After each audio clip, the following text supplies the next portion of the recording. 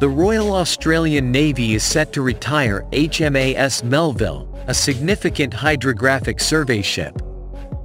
This isn't just a vessel being decommissioned. It's a golden opportunity wrapped in steel and marine capability. The big question now is, what's next for this venerable ship?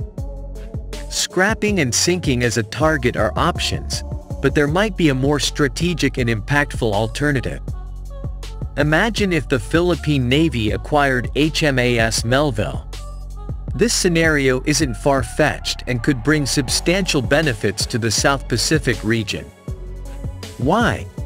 Because HMAS Melville aligns perfectly with the Philippine Navy's current naval strategy and fleet expansion needs. Currently, the BRP Gregorio Velasquez, formerly known as USNS Melville, serves as a major hydrographic vessel in the Philippine Navy's fleet. The addition of HMAS Melville would significantly boost their marine research and survey capabilities. There are numerous benefits to this potential acquisition. First and foremost, the technical assessment and transfer costs are essential considerations, but they pale in comparison to the long-term benefits. Investing in HMAS Melville would be a strategic move to enhance the Philippine Navy's capabilities. The marine research fleet of the Philippine Navy is currently lacking, and this acquisition would fill a significant gap. Survey ships like HMAS Melville improve the charting of vast maritime territories, which strengthens navigation safety and national security.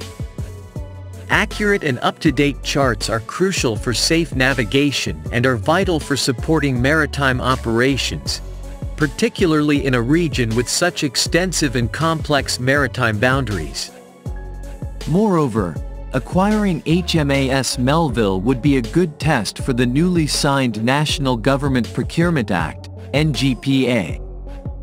This legislation encourages the direct acquisition of excess defense articles, EDAs, rather than through ACE letters, streamlining the procurement process.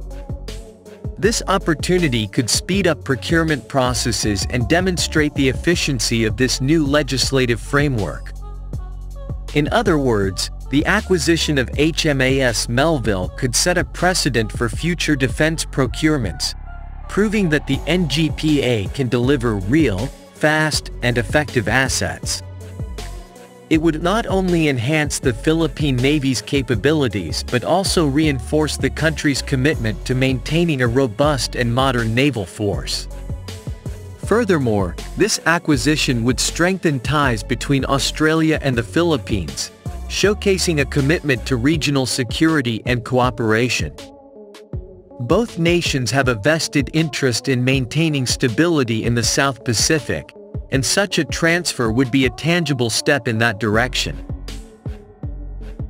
The BRP Gregorio Velasquez, while having helped enhance the survey capabilities of the Philippine Navy, is now facing challenges due to its older technology and age. With the offering of HMAS Melville, the Philippines has the opportunity to upgrade its survey fleet with a younger and more modern vessel.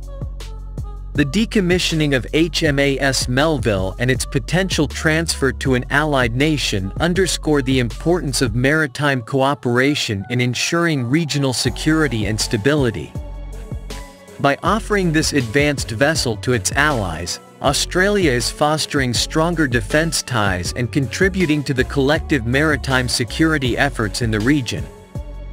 The decommissioning of HMAS Melville marks the end of an era for the Royal Australian Navy, but it also opens new opportunities for allied nations to enhance their maritime capabilities.